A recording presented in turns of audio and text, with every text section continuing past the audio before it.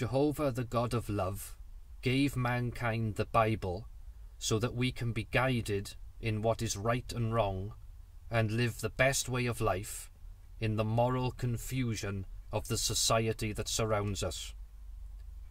For example, Jehovah directed that wives should be loved by their husbands, and widows should be looked after if they are suffering economic difficulties.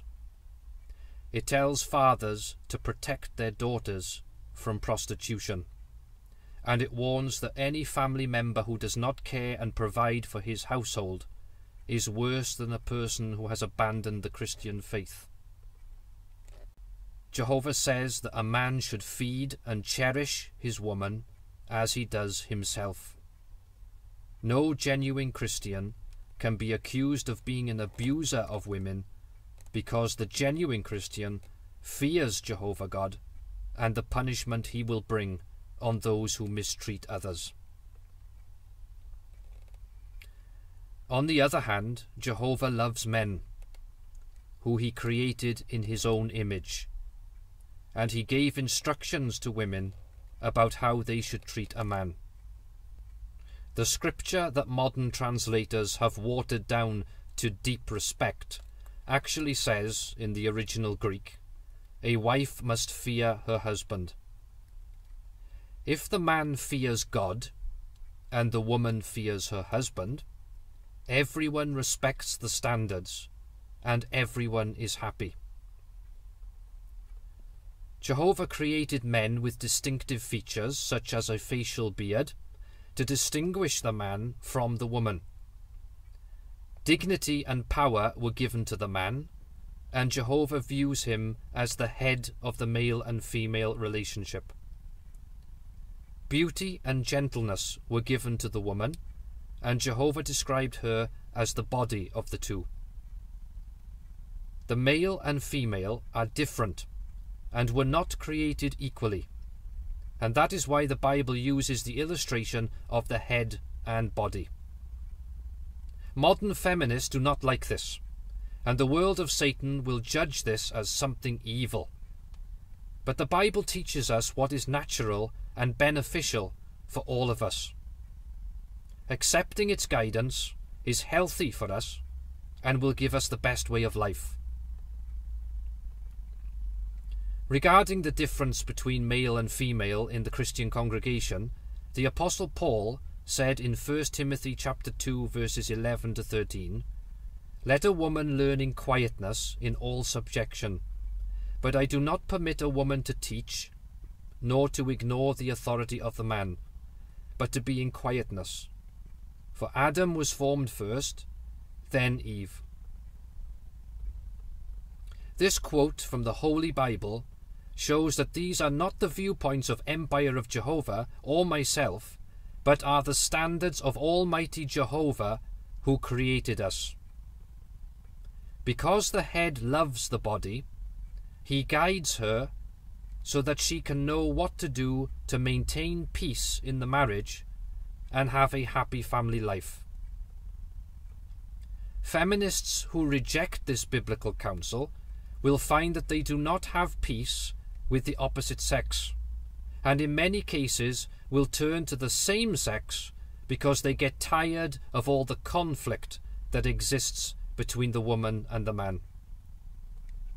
So the Bible says what it says for the benefit and happiness of everyone.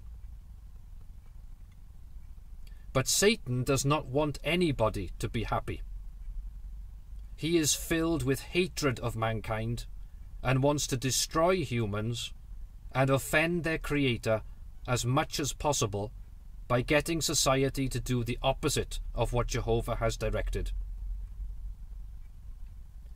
So today we have a society which is getting more and more disrespectful of the man and his God-given position. Women are becoming more and more disrespectful and in some cases even abusive to men. The world continues to protect such women, and recent cases in court have seen women being acquitted for killing their husband or father. The court has accepted the defense that the man was abusive and that the woman's killing was in self-defense. We accept that some men are abusive to their women, but we are also sure that if a man were to kill a woman and then plead it was self-defense, the court would be unlikely to accept his defense. The propaganda of equality is a farce. There is no equality. The world puts women up on a pedestal, and men are put down as something worthless and deserving of no respect. Men are constantly humiliated and made to feel worthless. Women have lost their appreciation of men and look at them as if they were nothing. This stabs the good man in the heart, because a good man only wants to love a woman. His desire to love her is thrown back in his face with a shocking malice and hatred. The suicide rate of men ending their lives is increasing, because the heart of man, which is made in God's image, wants love and warmth to exist between him and his woman. But those women who have been deceived by tax-craving governments are no longer satisfied by their man and what he has to give them. They want to get everything themselves and love themselves, and so they have made the man obsolete. So-called Christian organizations have also adopted the world's attitudes and propaganda and have proved to be completely apostate. Men have looked up to those who have claimed to be Jehovah's representatives and have been shocked and discouraged to see that those so-called Christians have betrayed them and sold them to the goddess of feminism.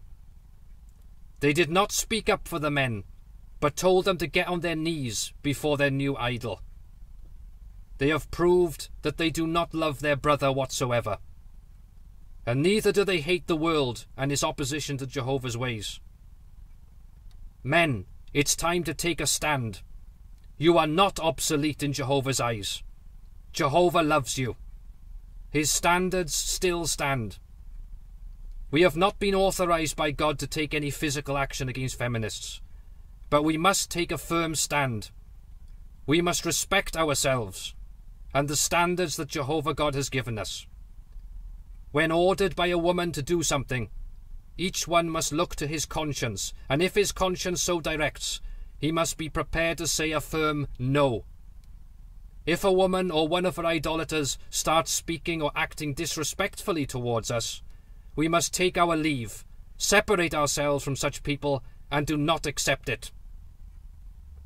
Men of this wicked world have proved to be complete failures in standing up against feminism. Because, as the Bible says, the whole world is in the power of the wicked one, the men of the world have been led into feminism and have submitted to it because of their fear of being different or being opposed. It's now time to be courageous and strong. Do not fear to stand out as different and say, I do not accept your ways, I live by God's standards. I do not accept the attitude of men-haters, I demand some respect. As we see society continue to break down and family life continue to get more and more painful, it is the responsibility of men to take a stand against feminists and slow down the destruction of mankind that Satan is causing. Of course, we will not be able to halt the deterioration of this world. Jehovah will have to step in. He has promised to do that, and the Bible shows us that that is going to happen soon. All wicked people who do what Satan wants them to do will be destroyed and will be gone from this earth. Even though they will hate anyone who tells them this, they will be gone, and Jehovah's true people will live on this earth in an eternal paradise of peace and happiness. The Jehovites of Empire of Jehovah are intensely hated for their stand against feminists. But we will continue to call for the end of feminism and all forms of idolatry that offends Jehovah.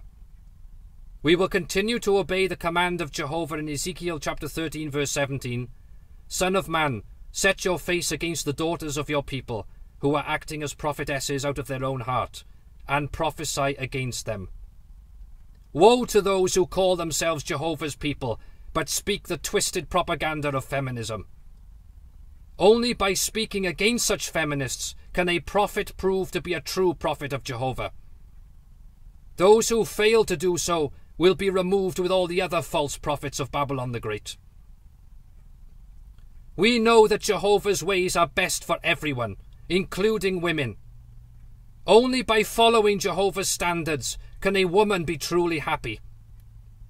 All those who accuse us of being women haters are liars and slanderers like their father Satan. Take your stand with us. Stand up to feminist women and their pathetic idol worshippers. Join us at Empire of Jehovah and bow down to the true God only, Jehovah the King.